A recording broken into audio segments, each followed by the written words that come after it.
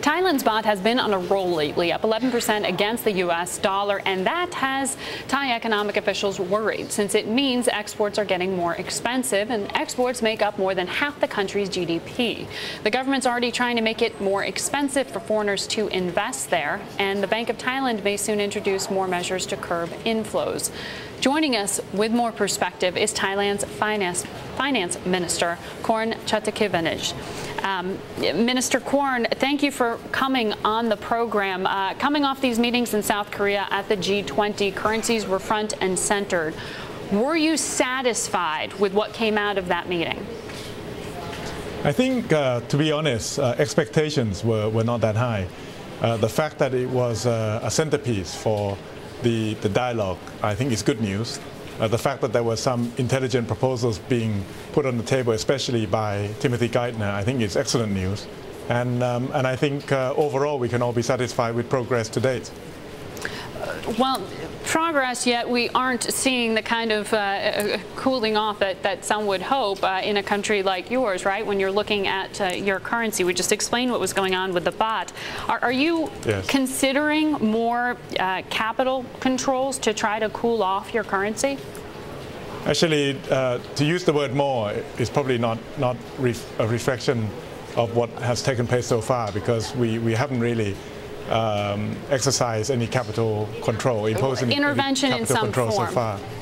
Yeah, but broadly speaking, I think we acknowledge the fact that given that we have an economy that has a strong current account surplus, high growth rates, low inflation rates, our currency is naturally going to appreciate, and there's no problem with that. We all need to adjust to the reality on the ground. What is problematic from time to time is the volatility that's caused by excessive short-term speculation. And so far, there has been quite a substantial increase in foreign ownership of local government bonds. So we're keeping an eye on that to see whether that distorts short-term market, which could have a negative impact on our real economy.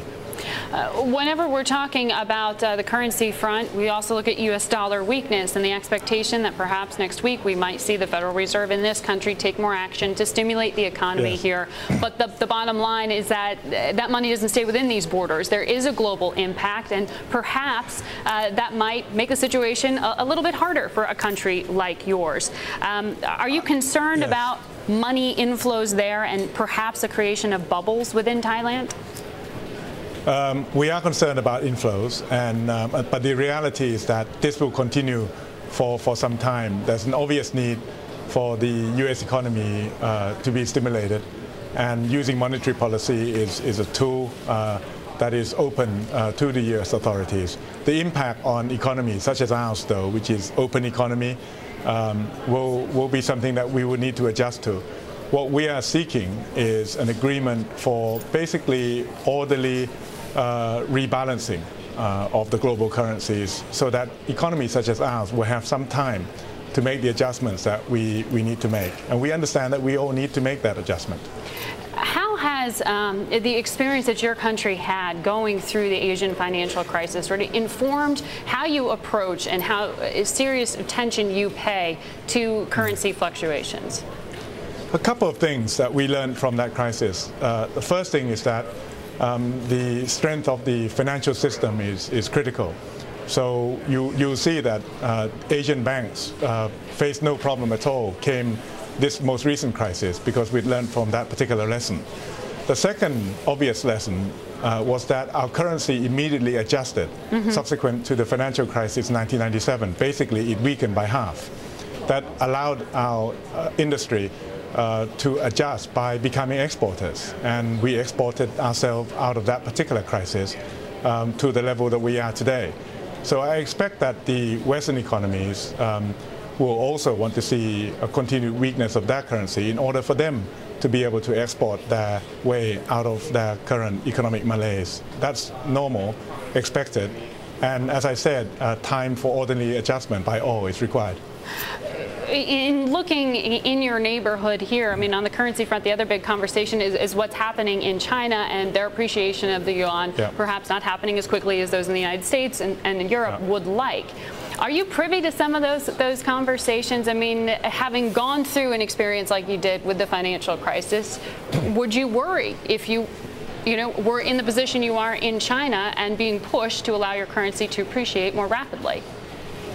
I think so, and quite rightly, I think the Chinese authorities are concentrating on domestic adjustments. We're already seeing domestic consumption in China growing by almost 20% this year so far against last year.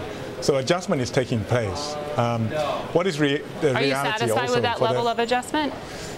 I think we have to give China time, to be honest, because what we have to also accept is the fact that the strength of the Chinese economy overall has been a huge benefit to the world economy during the past year. And what they need to do in order to retain that strength is something that we need to be sympathetic to. But what we're seeing so far is the country moving, I believe, in the right direction. We obviously want to see China adjust, and I think in the long term it will be of benefit to both China and everybody else as well. All right, Minister Korn, I appreciate your time joining us from London. Thank you, Margaret. This afternoon, local time.